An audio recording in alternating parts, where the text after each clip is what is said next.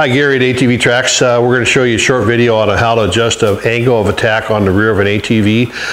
It's the same as for all ATVs with the T4S or the X4S or even the new R4S. Basically, this is your torsion arm. Just to show you, a lot of people get confused with the spring. This is basically one piece. You cannot adjust this at all. This tie rod end does move in and out. If you take it apart, you make sure you put it together and you tighten this nut all the way to 30 pounds pressure. Once this is installed, this is actually connected to your rear bracket. This here actually goes through the middle of your frame here. The first thing we're going to do is we're going to make sure that these two bolts here on the pivoter is basically loose. You want to do your adjustment. This makes sure that the rubber is connected to the platform. So on your initial adjustment, it has to be loose.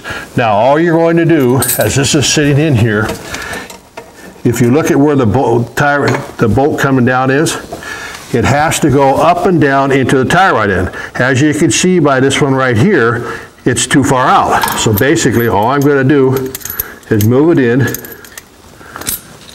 to where it's the same distance up and down, where this bolt is upside down. We don't want to have to lift the back end up to connect it or the front end up to connect it. If it's right, this will be a little bit loose. That means that there's no pressure on it. If there's too much pressure downways, it will compress this rubber. Too much pressure the other way, it'll compress the spring. Now that we got that set and we have this tightened, we're going to tighten these two bolts and this lock nut.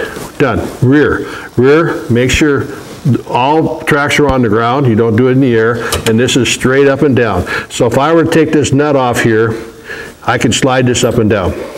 Very simple for rear adjustment. Hi, Gary at ATV Tracks. We are the largest track dealer in the world. We sell Camso, basically the largest stock for parts in the United States. We are in Spokane, Washington. Our phone number 866-243-8359. We specialize in ATV and UTV parts and accessories. If you have any questions, give us a call. Our address is 11617 East Trent, Spokane, Washington. We have a lot of educational videos. Please, if you have any questions, go to YouTube and look up our website, atvtracks.net, and we have maintenance and install videos. Thank you for your time. Our website, we actually have two websites. One's called atvtracks.net. The other one is called utvtracks.com.